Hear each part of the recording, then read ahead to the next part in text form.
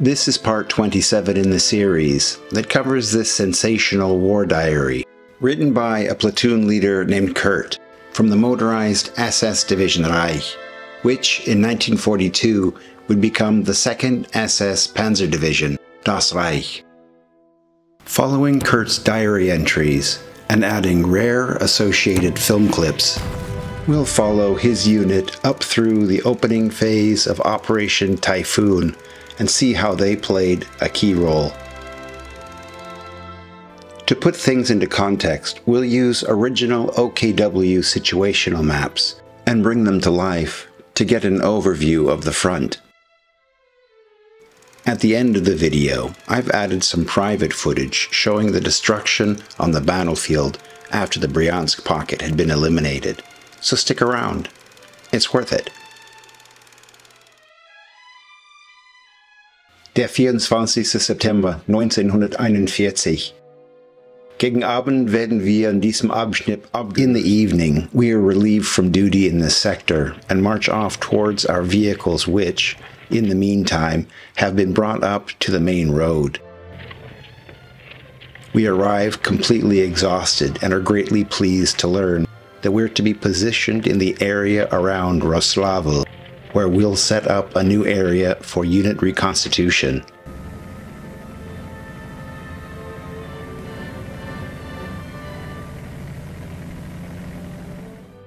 During the recent combat, our 2nd platoon had lost its platoon leader and all but one of the rest of its officers. I'm given the order to take command of the 2nd platoon and informed that it should be brought back to fighting condition for the upcoming combat. At 09:45 hours, we're all loaded up and traveling in our vehicles in the direction of Gomel.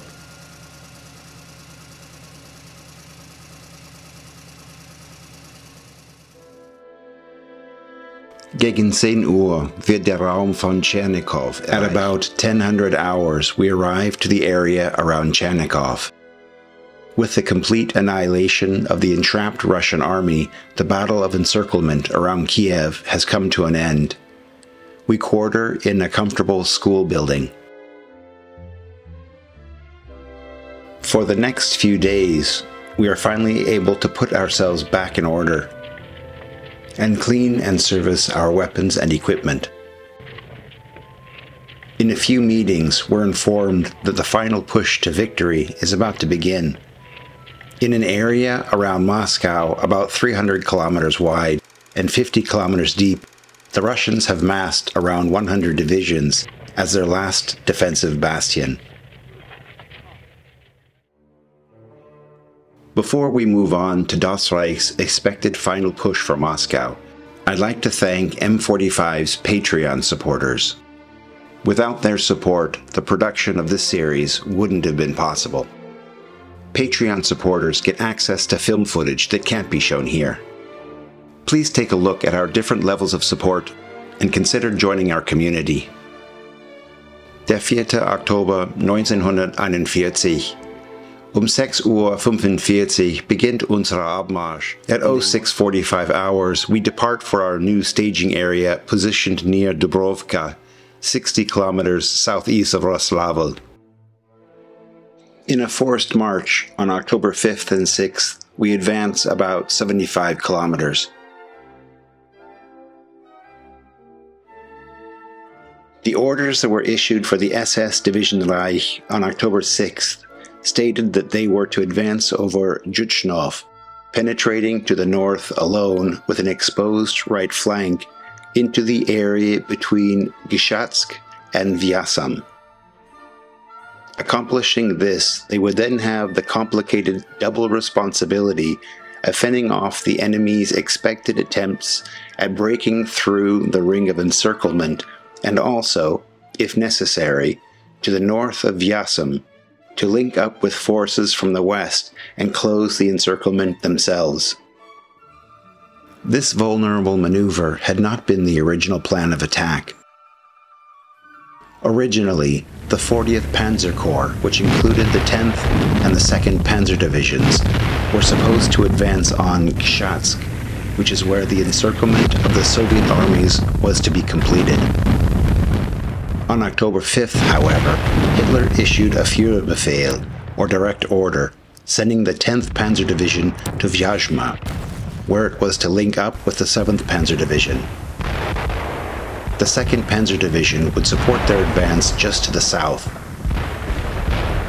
The SS Division Reich, taking the pressure off the advancing Panzer divisions, was to be the key which allowed this entire maneuver to work. On the next day, October 7th, the 10th and 7th Panzer Divisions linked up and so entrapped 4 Soviet armies, the 16th, 19th, 20th, 24th, and part of the 32nd. Along with the Soviets taken in the Bryansk pocket to the south, there would be a total of about 500,000 POWs, which represented approximately 40% of the entire Soviet fighting force. This certainly would become a decisive victory. However, on this day, October 7th, the first snow fell. Although it melted quickly, it represented the beginning of Rasputitsa, Russia's muddy period. On the 8th, we arrived to Ukra, which is about 145 kilometers from Moscow. Due to impassable terrain and seemingly endless forests, we are forced to unload from our trucks and continue traveling on foot. We've got orders to advance as quickly as possible to the highway that leads to Moscow and make sure that it is passable for our following formations. And now, here's the footage of the battlefield in the Bryansk pocket after it was liquidated.